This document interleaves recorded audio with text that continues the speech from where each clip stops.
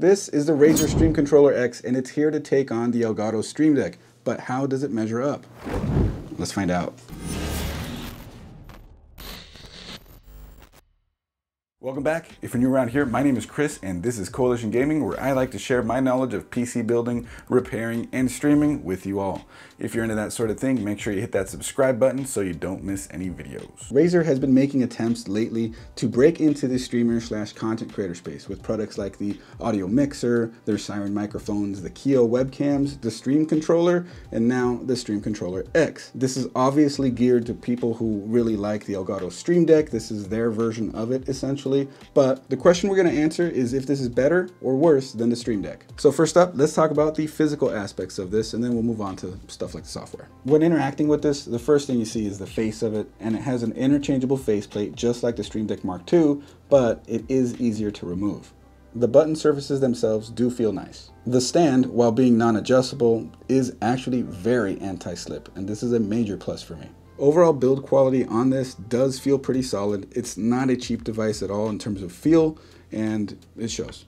Now let's talk about some cons on this device, because it does have some. The buttons are still mushy like the Elgato Stream Decks. It's a missed opportunity here to add some tactile feel that would have been nice. Now if you push the buttons down on the sides, it does wobble, so you'd want to aim for right in the middle. The Stream Deck also has this problem, so this is another missed opportunity for Razer to have improved over the Stream Deck. This is not that big of a con, but it is for some people. The stand is non-adjustable.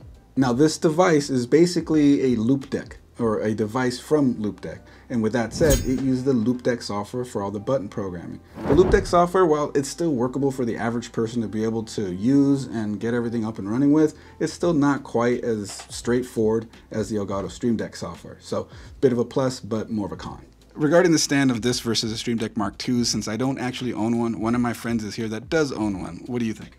I think that it's much better than the Stream Deck Mark II stand. Much better. There you have it.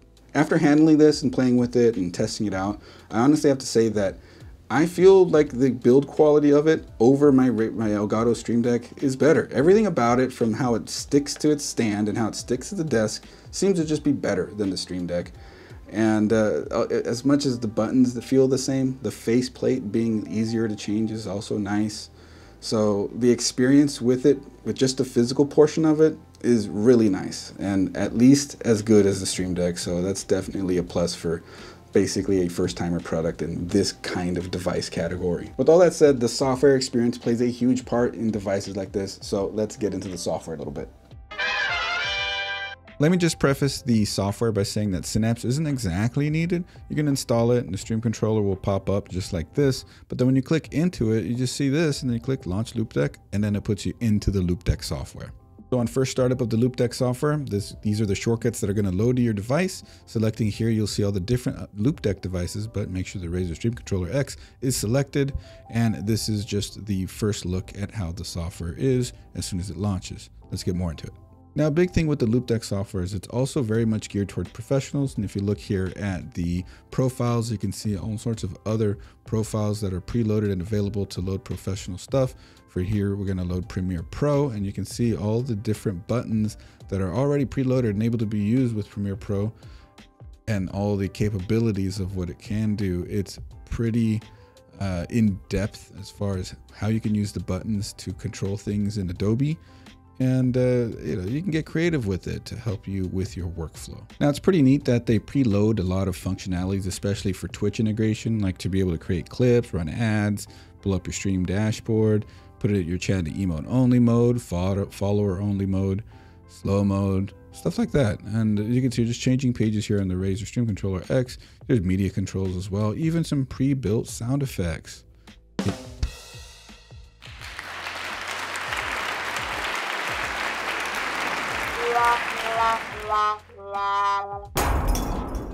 Now, you can't have a device like this without a good marketplace for support. And as you can see here, this is the profiles.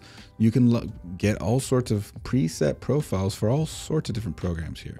But as well, you can also get plugins like this Loupedeck AI Assistant at the top here. But Nano Leaf Control, Voice Meter, Razer Audio Mixers in here, all sorts of voice mod, Premiere Pro, Audition, all sorts of stuff. You even have icon packs, as you can see a bunch here if you wanted to get creative with the icons on your stream controller or other Loupedeck products. Even sound packs. I was actually surprised to see this, that there's a handful of some nice free sound packs that you could use to make some soundboard buttons. You can even add stream overlays. It looks like Owned TV also is a pretty big supporter of the Loupedeck stuff. And you see all the stuff that they've got here. Not all of it is free though, of course. I mean, you get option of getting some free stuff, but there also is pay stuff. Emotes and badges are available as well for further customization. And of course it's buy, not all free, although there definitely is some free stuff. And then you got other presets and styles you can look at here. That's gonna be a little bit more than just a profile or just some buttons. Now I've gone ahead and created an air horn button to show you a really nifty feature about the soundboard functionality of this device. As in the software, it lets you specify where your output is going to be going to. Super useful. Look, I'm going to push the button right now. You hear it come out of the main speakers.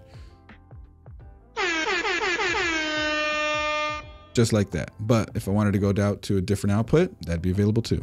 Now, the most common functionality most people are going to use this for is through OBS, and you can just click the OBS button there. You click the little scenes button, and this is going to be the button to be able to change scenes. I just drag and drop the testing, I push it.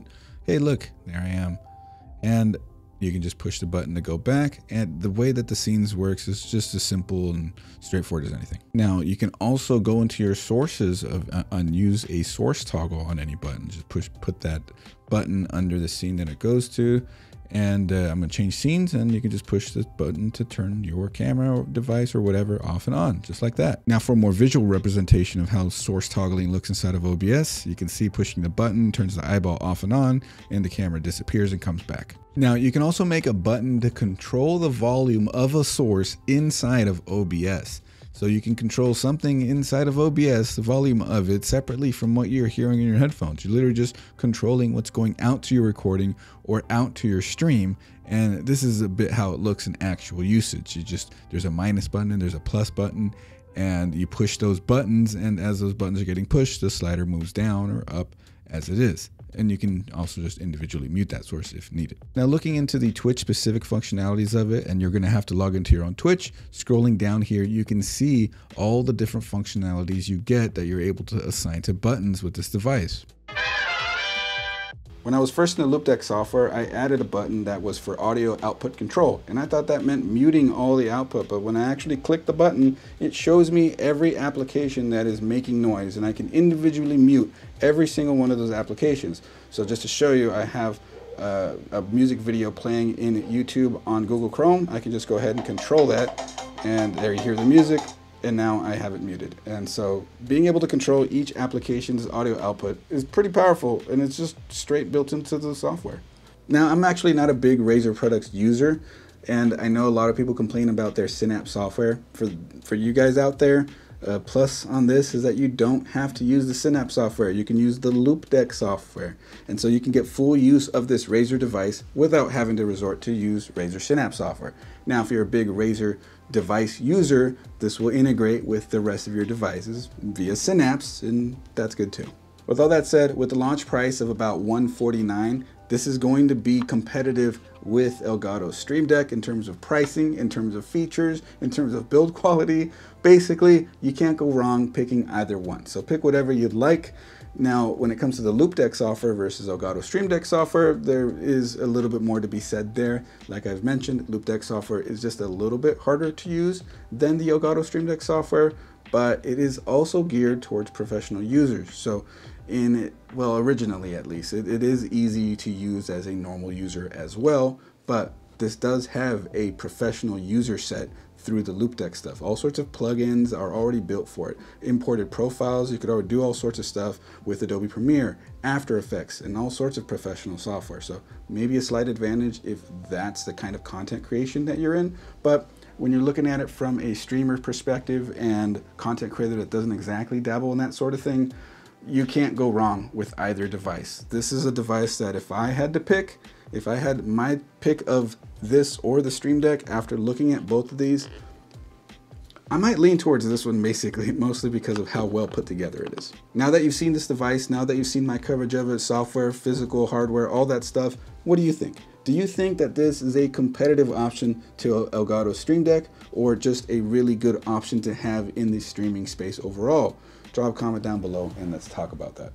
If you like this video, you know what to do. Hit that subscribe button and that bell so you don't miss a single upload. Also, I stream to Twitch every Friday at 8 p.m. Pacific at twitch.tv/coalitionchris. So feel free to stop by, drop a follow, and let's talk more stream tech like this, or PC building stuff, what have you. My name is Chris, and I've been your stream technician. I'll see you guys in the next one.